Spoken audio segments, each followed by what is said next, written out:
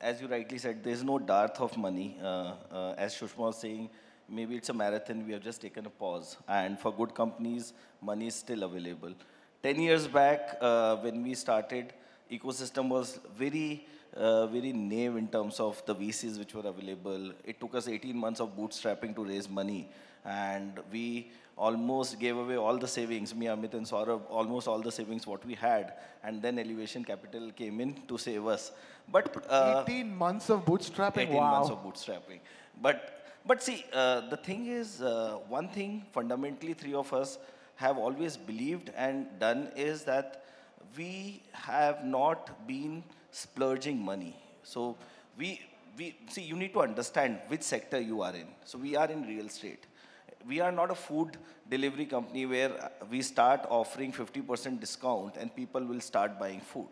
So we can't do random marketing. There have been companies in PropTech who have plastered city with the boarding, with the hoardings and the ads, assuming people will start renting house and buying houses. It doesn't happen that way. You need to understand what goes in your industry, do people react, and what they need. So that's one fundamental which we have taken forward, where we have always believed in solving the customer problem as in when they need it. So in case of no broker, somebody took a house once, they found without a broker, they saved money. They told 5 other friends of theirs who started using it. Snowballing started happening. They came back after a year or two. They again rented a house. By then we started selling houses. They bought a house. When they bought a house, they realized that we have home services.